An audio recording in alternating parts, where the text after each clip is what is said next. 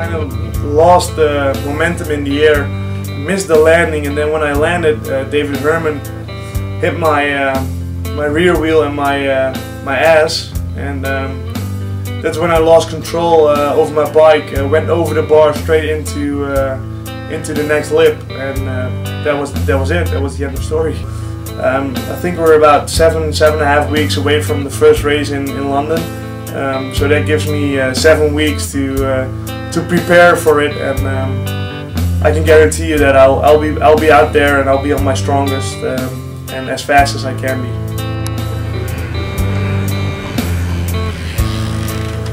Welcome back, episode 2, Leatt, the way of Jelle van Gorkom.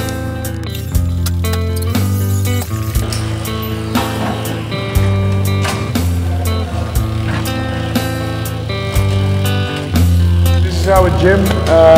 It's very important because here we train our strength, which we need in the first, let's say, 5 to 8 cranks.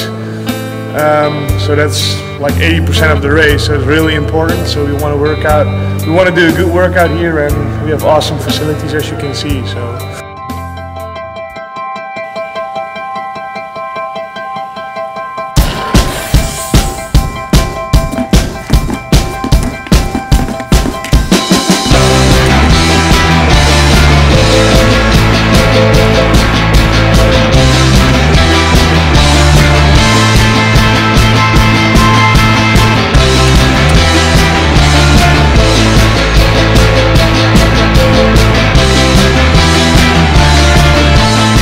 Actually, I'm feeling pretty good. I mean, I come from a long way, so I need to be happy with where I am right now.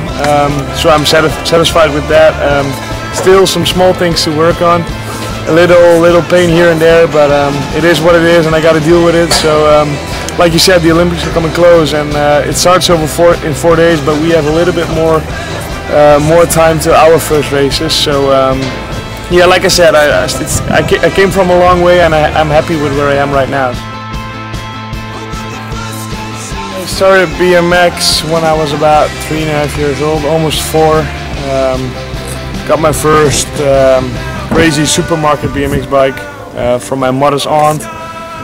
Rode it in the street, almost crashed it a couple of times already before I even got to a BMX track.